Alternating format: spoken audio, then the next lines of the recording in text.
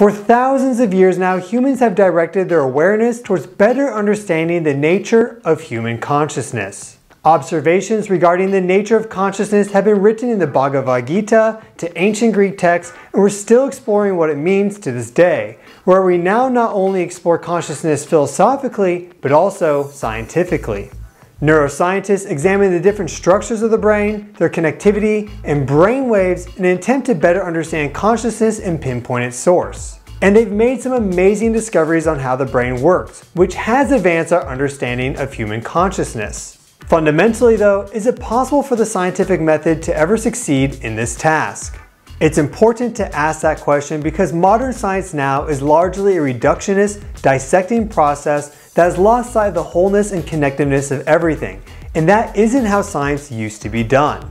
Natural philosophers across time like Pythagoras, Leonardo da Vinci, and David Bohm first attempted to understand the universe as it is holistically and then apply the observations they made as to how things operate to their scientific work. A key hallmark of consciousness is that it's a force that's greater than the sum of its parts, and by its very nature, it can't be dissected and analyzed into understanding. Perhaps the missing piece that takes our understanding of consciousness to the next level isn't some new structure found inside the brain, but rather it's found in the energy fields that surround all of us. And this is the holographic theory of consciousness. Hi, I'm your host Stefan, and today we're going to explore what the holographic theory of consciousness is, the evidence for it, and why I think it's currently the best framework we have for understanding the nature of human consciousness. The holographic theory of consciousness is based on the idea of the holographic universe. It's very simple at its core. It's the idea that all the information of the universe is contained in every point within the universe. Now, this may seem a wild suggestion to the uninitiated, but there is a lot of evidence that points to this being the true nature of reality. Consider the physics of electromagnetic waves. Carried by photons, electromagnetic waves store information in their wave characteristics, and they travel at the speed of light in a vacuum. Some sources of electromagnetic energy, like a light bulb or a radio station, emit their waves in all directions, whereas other sources of electromagnetic energy, like a laser, beam it very specifically in one direction. The light from a light bulb is an example of non-coherent energy. All the photons being emitted travel in their own direction like the individual people in a large crowd, whereas the light of a laser is very coherent. All the photons are in phase and march together like soldiers. All electromagnetic energy, regardless of how it's emitted, becomes part of the local and universal interference pattern. An interference pattern is created when two or more waves interact together, exactly like how multiple ripples on a pond create unique and interesting patterns. If space-time is the surface of the pond, then the ripples are electromagnetic and gravity waves. A curious phenomenon about interference patterns is that they contain all the information from every wave across the whole pond within each subsection. The reason for this is because energy can neither be created nor destroyed. So while an electromagnetic wave can become incredibly weak, it still contains within its waveform all the information that it had when it was stronger. With enough sampling and a sensitive enough instrument, the information contained in any electromagnetic wave can still be observed, even if stacked on top of numerous other waves in an interference pattern. The reason the physics of electromagnetism is important in our understanding of consciousness is because the brain is a bioelectrical organ. In fact, the entire human body has evolved to interact with electromagnetic energies. Electromagnetic waves alter DNA expression, cellular voltage gradients, brain waves, and the entire bioelectrical flow of the nervous system. One of the reasons the human body evolved this way is because electromagnetic waves have an infinite information storage capacity. The brain is our primary information processing organ, and we see in it at the cellular scale the equipment such as magnetosomes and neurons that are needed to interact with electromagnetic energies. The human brain even creates its own electromagnetic waves, these brain waves existing in the 0 to 40 plus Hertz range. Clearly, we're bioelectrical to our core. If holographic theory is correct, and all the electromagnetic information of the whole universe is contained in every part of it via interference patterns, then the function of the brain becomes simpler to understand. Under the holographic theory of consciousness, the brain isn't responsible for all cognition, memories, emotions, and everything by itself. Instead, it's more of a transmitter and receiver that simultaneously writes to and reads information from the electromagnetic interference pattern that surrounds us at all times. Evidence that the brain functions this way comes from the fact that people who suffer devastating brain injuries, first off, often don't die, and second, their cognitive function isn't as altered as you may think would occur. A famous example of this phenomenon is that of Phineas Gage, a railroad foreman who in 1848 experienced a crazy workplace accident where an iron rod blasted through his skull, destroying much of his left frontal lobe. After the accident, Phineas Gage was remarkably up walking and talking within just minutes, though he later had medical difficulties. Following this massive brain damage, his personality changed remarkably, but over the remaining 12 years of his life, his normal personality began to return, and it's said that around the time of his death, he was relatively himself again.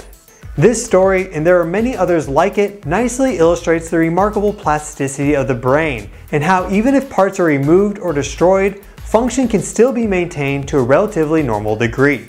In the holographic theory of consciousness, our consciousness is contained in the information field all around us, and isn't stored 100% locally in the brain or the body. In the case of Phineas Gage, his brain damage affected his ability to connect to his consciousness field, but as he healed, his brain reorganized itself in order to fully reconnect. With our consciousness a part of the universal electromagnetic field, it's strongest near the tether of your body, but it also exists across the entire universe. That is a profound concept, and it really demonstrates the interconnectedness of everything and everyone. Let's listen to the late theoretical physicist David Bohm to better help us understand this. Another view would be to say that the brain may open to the whole universe in some way, not merely through the senses, but in some other way. You see, that's a thing you could explore, right? Some people. So the brain might be a tuning device. Or yes, an antenna. It might contain something like an antenna which picks up, is able to pick it up and unfold it, right? As the radio does. You see, the wave comes through the room and very, very weak, and it goes through the antenna, and the whole radio set picks it up and unfolds it into an image, let's say, like the television. Then you have to have the particular set in order to pick up the particular wave. Yeah, well, or else the set must be also not only the right structure, but also not occupied with too many other things, right? So if it's holding one program, it can't hold another. What David Bohm shines a light on here is that your brain is not only capable of receiving the standard experience of consciousness, but that it can also be tuned to the more subtle layers of your consciousness and all of reality. Again, David Bohm. So earlier you're suggesting that our brain and our consciousness is affected by everything in the universe, and so this means in some way that our consciousness must be in contact with the rest of the universe. Well, that may be. You see, we haven't proved it. Some people feel it. It's quite, from the point of view of my suggestion of the implicate order, it's quite possible, you see, that we have a contact with the universe which is deeper than the senses, you see. As we have a certain contact through the senses, which also involves the implicate order. And then it may be a deeper contact, which we are ignoring now because the ordinary content is filling the brain. You see, there was a case of, say, remember these computer viruses they recently talked about. Now, they spread the activity to all the computers. Now, what they do is they occupy the computer so thoroughly it can't respond to the keyboard, right? So the point is that if our brain is occupied with all sorts of ordinary things, then it will not respond to this other level, right? I make that suggestion. Now, therefore, our ordinary way of life would be against being sensitive to that. So how can we cultivate this greater sensitivity to the more subtle layers of consciousness and reality? It's a simple equation of signal to noise. Sense electromagnetic waves from the whole universe surround us at various magnitudes, connecting and receiving information from a specific source, say a person or the Schumann resonances, is as simple as tuning your brain and biofield to the same frequency and then matching its sensitivity. For example, the electromagnetic waves that the heart generates have a nanotesla strength, If you want to empathetically and emotionally connect to others when in close contact with them, your biofields must each be in coherence with each other and not in disorder. If you do this, you can experience deep emotional connections with others in a way that perhaps you've never experienced before. If you want to connect to the Earth's naturally produced energy fields known as the Schumann resonances, which exist at the same frequencies and picotesla strengths as human brain waves, then your brainwave activity must be of the right frequency and in coherence. There are multiple ways to increase your bioelectrical sensitivity, and the most effective practices that I've found to help with this are meditation, grounding, yoga, and breath work. The holographic theory of consciousness is the best and simplest explanation of consciousness that I've discovered yet. And I hope this video has helped you not only understand the nature of consciousness better, but it has also helped you better understand yourself. What are your thoughts on the holographic theory of consciousness? Does this resonate with you? What experiences have you had personally that fall in line with what it claims? I would like to hear your thoughts, so please share them in the comments below. Relevant research papers, books, and interviews are linked in the video description. And there you'll also find my comprehensive ebook, Schumann Resonances in Human Bioelectricity, which is either available for pre-order or purchase depending on when you watch this.